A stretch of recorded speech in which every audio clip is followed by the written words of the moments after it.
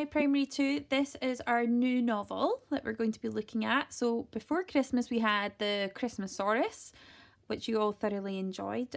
So I thought I'd start another one for us as well. Okay, so this one is called, the title is Codename Bananas, and the author is David Walliams. The illustrator for this book is a man called Tony Ross, and they quite often work in partnership. Okay, the first thing I want you to do is to make a prediction. Okay, so I'd like you to look at the title and look at the illustration clearly. Looking at all the detail down here. What are they doing? Is it day? Is it night? Where are they? What are the characters? Thinking about what they're doing. And the title, has that got any clues? Code Name Bananas.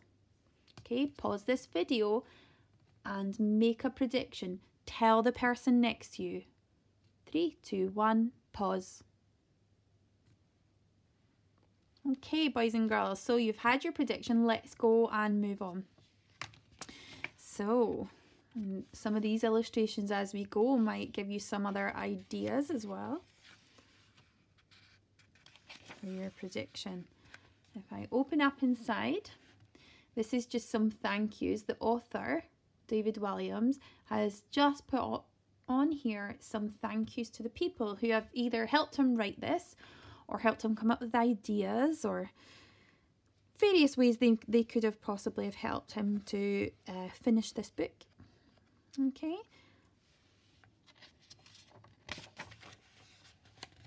Oh, look at the details here in the illustrations.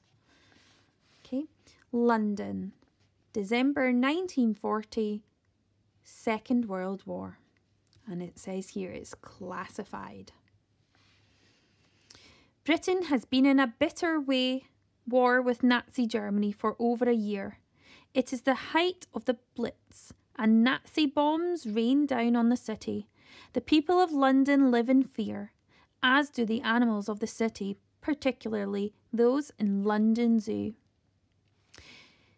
The characters in our adventure are, so we've got Eric. This short, shy 11-year-old boy has sticky out ears and wears glasses with one of the lenses cracked. Sadly, like many children of the time, Eric has lost both his parents in the war. Now an orphan, he is withdrawn and sad most of the time. The only thing that makes the boy happy is visiting London Zoo. There he has formed a very special friendship with a huge furry friend. More of her in a moment. Here is Uncle Sid. Sid is Eric's great uncle and the oldest keeper at London Zoo. He has worked there for longer than anyone can remember, including him. Like many men at the outbreak of the First World War, he enlisted to become a soldier. However, on his very first day on the battlefields of France, he stepped on an enemy mine and lost both his legs. Nowadays, Sid gets about on 10 legs, but nothing can dampen his fighting spirits. The zookeeper would give anything to be able to battle the Nazis and prove himself to be a hero once and for all. So that's 2 characters we're learning about here. Let's see if we can find out about some more. Here's Grandma.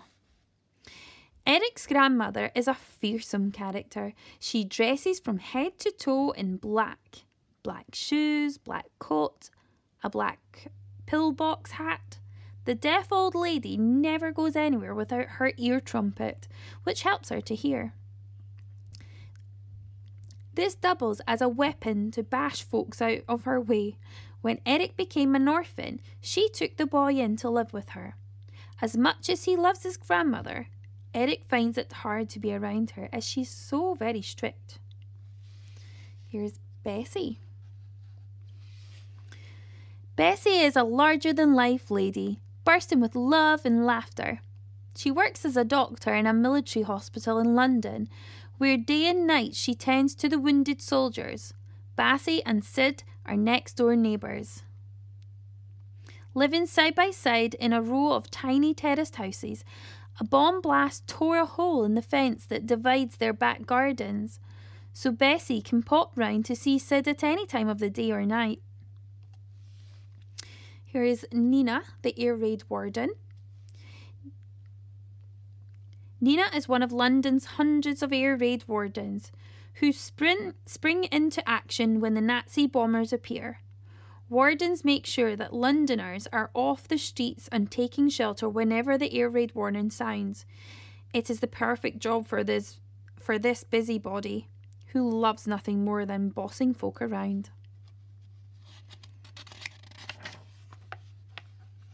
Oh, some more characters here. Sir Frederick Frown.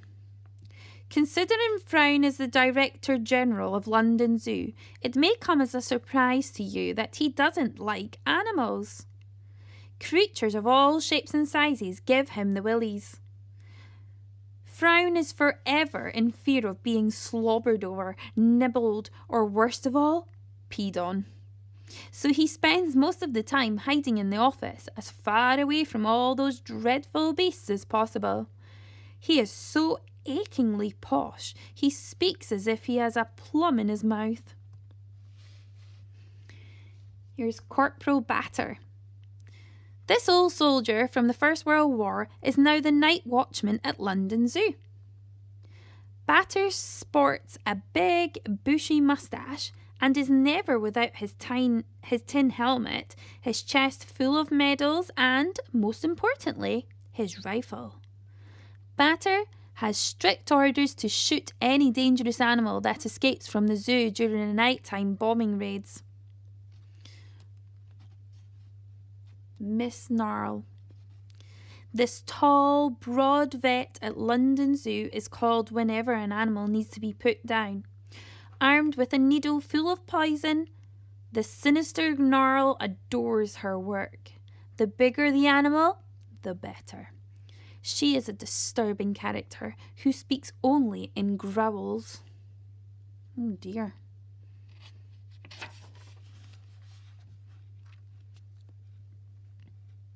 Here's Helen and Bertha.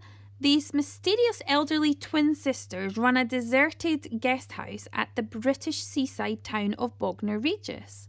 The guest house, Seaview Towers, has not had a guest for years. So, what are the strange pair doing there? Perhaps their glamorous appearance hides something darker below the surface. And we've got Captain Spear. Spear is the elegant but ruthless commander of a Nazi U-boat, or a submarine. The Führer, Adolf Hitler himself, the evil Nazi leader who seized power in Germany, has personally sent Spear on a top-secret mission. This mission has taken the U-boat to the south coast of Britain, where it is lurking, ready to strike. If Spear succeeds, the course of the war will take a dramatic turn, making a Nazi victory certain. Winston Churchill. The British Prime Minister is a big, balding man, always dressed immaculately in a three-piece suit, bow ties and Homburg hats. Winston Churchill is famous for his stirring speeches, his dogged determination and his fondness for brandy and cigars.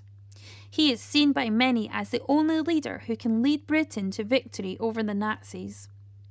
And last, but not least, we have Gertrude the gorilla. She's one of the oldest animals at London Zoo. Gertrude is also the most popular. She is the zoo's star attraction. Children delight in the old ape's escapades, as she loves to show off for the crowds, especially for a banana or two.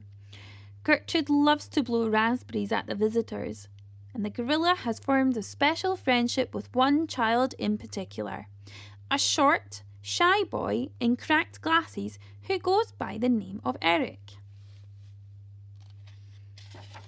There you are, boys and girls. So that's you met all the characters that are going to be in the story. Which ones do you like the sound of? Which ones do you think you're not going to like the sound of? Okay, so here's a map of London. You can see the compass here. Okay, we've got London Zoo is up over here. Here's Grandma's house.